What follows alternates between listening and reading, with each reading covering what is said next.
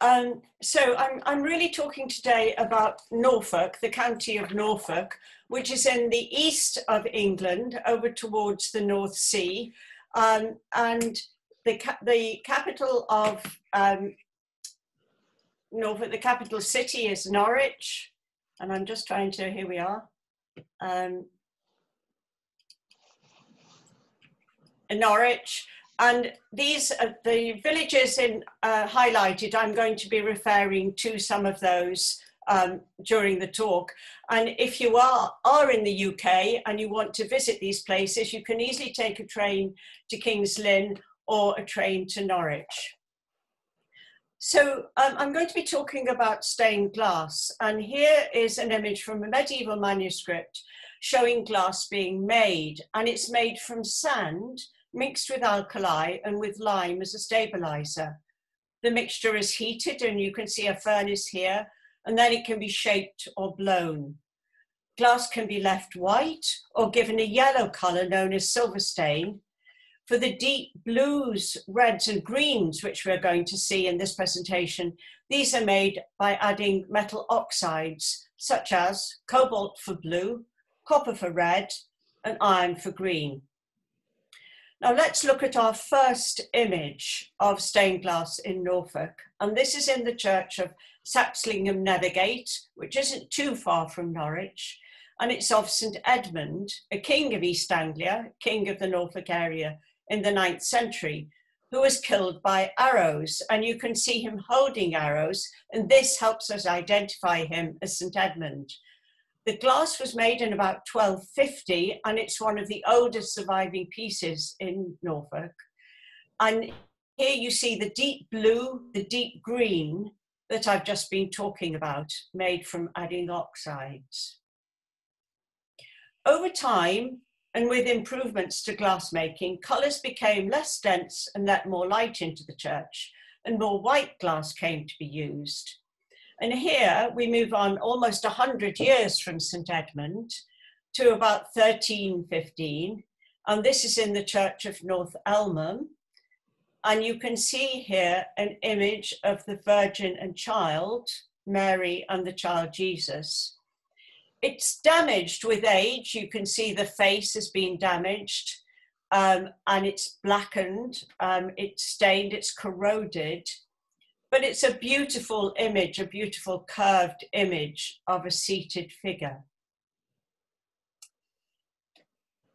Let's move on now, slightly in time, to the church of Milam, again, not far from North Elmham. And we're now in the 1340s. So we've moved from 1250 to 1315, and we're in the 1340s. And again, you can see the yellow, the deep red, the deep green, and the deep blue. And these are three figures of saints: St. Catherine, St. John the Baptist, and St. Margaret. And we can identify them, and people in the Middle Ages would have been identified them. St. Catherine with her wheel and her sword, because she was put to death on a wheel. St. John the Baptist with his camel hair, covering and the lamb, and St. Margaret with the dragon, because she was supposed to have subdued a dragon, and her staff.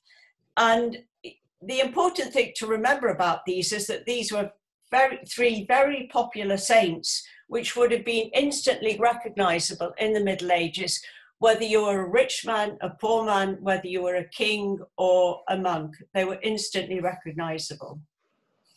Now, just to make a point about recognizability, I'm going to skip on. I should say before I move on that I'm very grateful to Michael Womack for this image, and I know that Joanna is on the call here, so thank you to Michael for this image. I'm skipping on here now a century just to make a point. This is another image of St. John the Baptist. So here he was in 1340, here he was in about 1460. Completely different image, very lavish dress, standing on tiled pavements. How can we identify him as St. John the Baptist?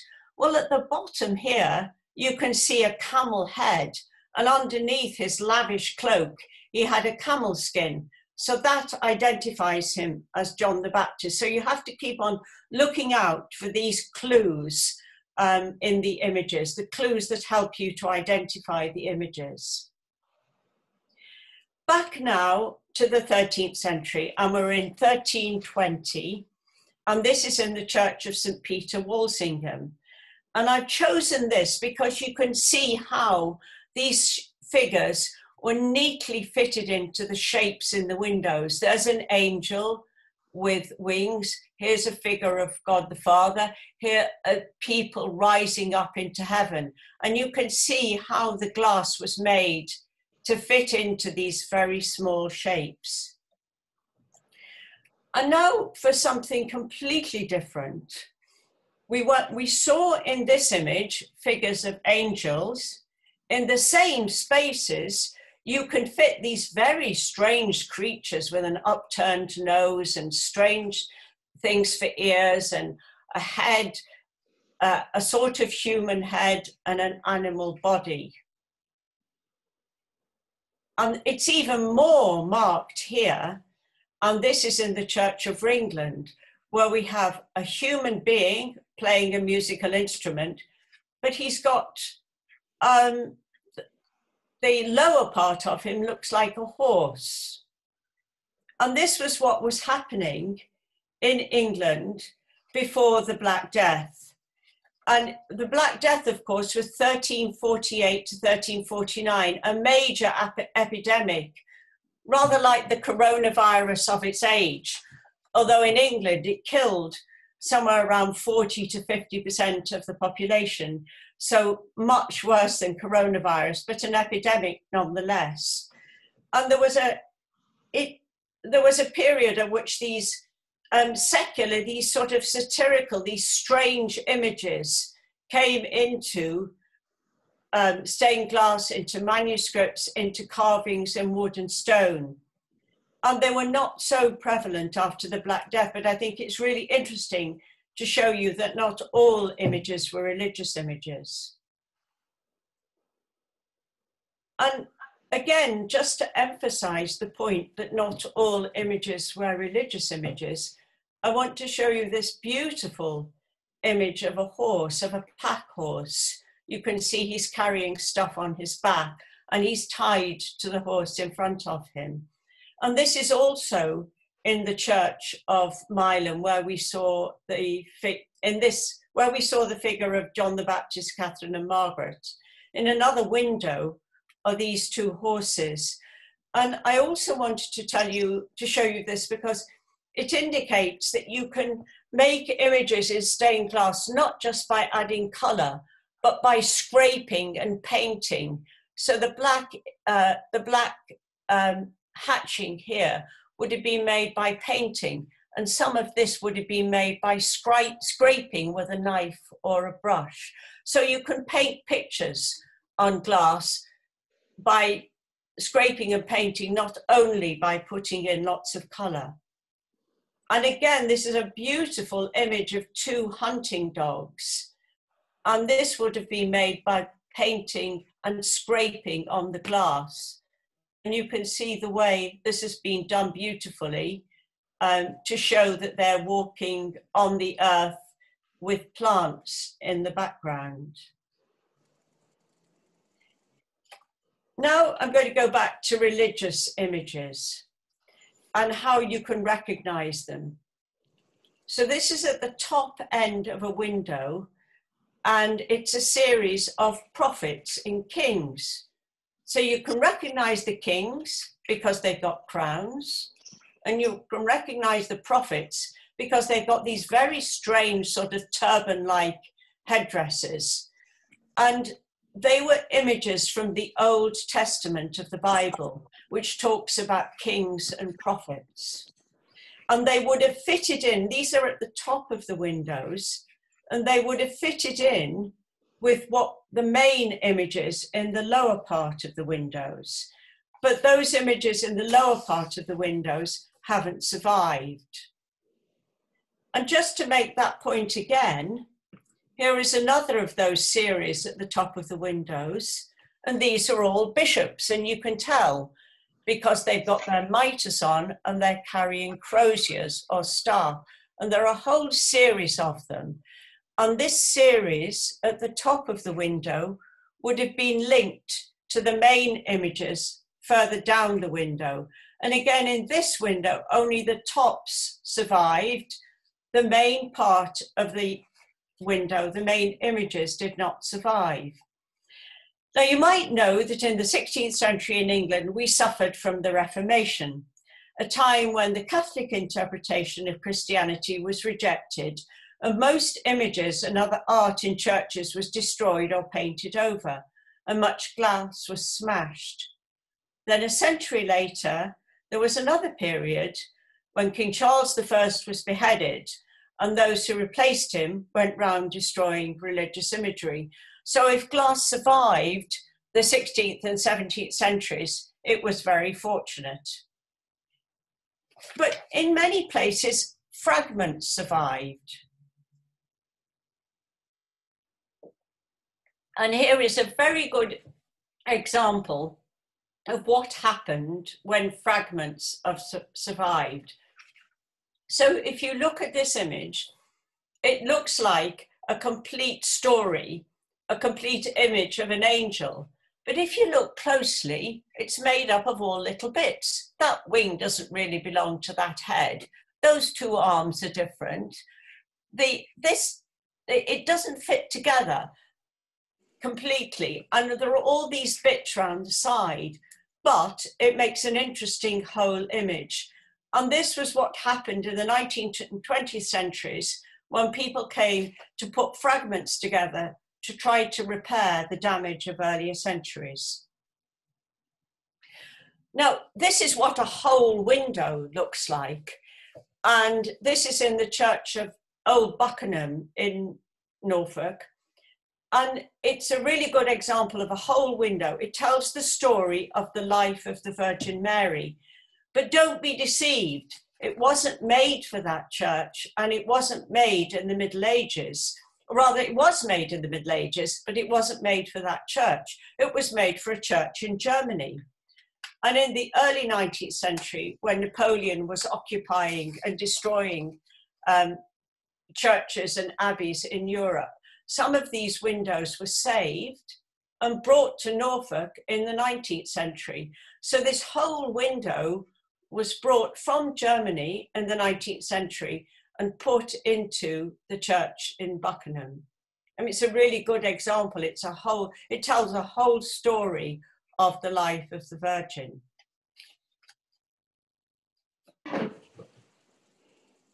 Now, also, it's important to remember how the windows were paid for. These were expensive pieces of art, and who had the money to pay for them?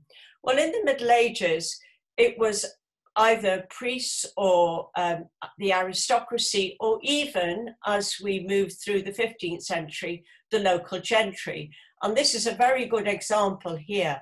This is Sir Ralph Shelton and his wife Margaret, and they paid for the whole church and the glass in the village of Shelton, which was called after them. And at the bottom of the window, if you had any doubts about that, you could work it out from here, because here is a tun or a barrel, known as a tun in the Middle Ages, and on the top is a shell. And if you say those two words together, shell tun, you get Shelton. So there was no mistaking who paid for that church and who paid for the glass. Now, back to the map, and I'm going to talk very quickly about two particular churches. One, East Harling, which is here down in the south of the county, not that far from Cambridge, and one in the northwest, Outwell, not that far from King's Lynn. And this is the church of East Harling, beautiful 15th century church, very well known for its glass. And here is one of the images. And the glass survived. The glass was really paid for by somebody called Anne Harling in the 15th century. And she put her mark on all the windows. There was the stars. She loved stars, and there are stars in several of the windows, which was her mark. And it survived, the glass survived, because her family hid it all in the Reformation. She was a wealthy woman, and she was very concerned about giving prominence to women. So you see women appearing in many of the images. Here is the Virgin Mary visiting her cousin Elizabeth. And when Elizabeth was pregnant with John the Baptist, who was the cousin of Christ, of Jesus Christ. And here you see another image of the birth of Christ with the shepherds visiting Christ, carrying a lamb, playing a musical instrument with a crook.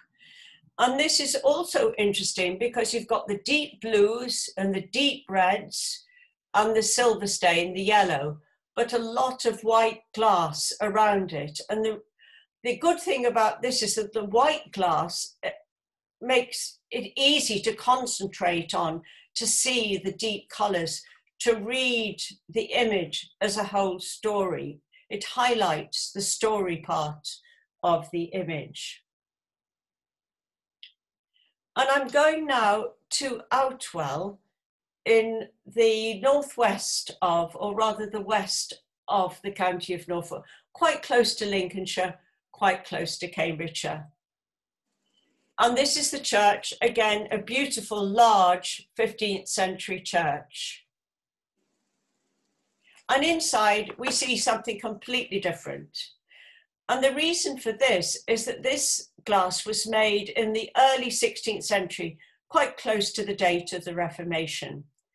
And you can see the deep blues and the deep reds and the yellow, the silver stain, but you can also see plenty of white glass. And we've got local saints here from East Anglia, and we've got St. Olaf, St. Edmund, St. Edward, really telling us that this glass was very much part of East Anglia, part of Norfolk. But also down here, we've got 3 crowns for the Diocese of Ely. So this church was on the border of Cambridgeshire and Norfolk and was proud to be in that position. I just want to concentrate on one image. This is an image of St. Agatha here, and you can see it in the run of images. And there she is as a whole, and she was martyred by having her breast cut off and was attacked with a spear. But my interest here is the face and the headdress. And if you look at that, look at how close it is to this image here, the face, the sleeves, and the headdress. And the reason for this is because Outwell was very close to the North Sea. And in the late 15th century, there was very close links with Flanders, or present-day Belgium, the near continent. And so there were lots of artistic influences between the two. And this glass was made in Flanders in 1490s. And I think this glass was probably put into Outwell Church in about 1500. So very close in time. And that's a very, very quick scamper through the glass of Norfolk across different centuries.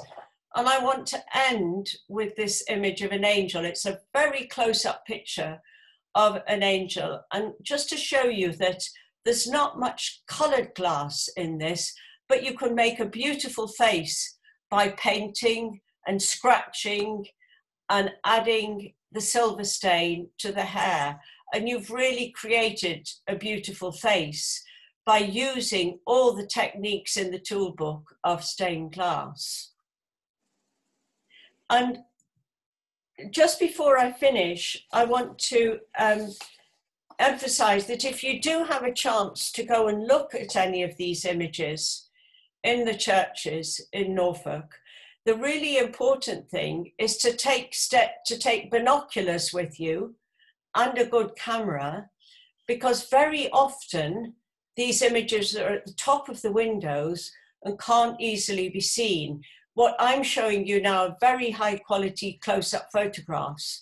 That's not necessarily what they will look like when you go in person. So you do need to go armed with the right tools to enjoy the visit. And I hope that you get an opportunity to go and see some of the images. Thank you.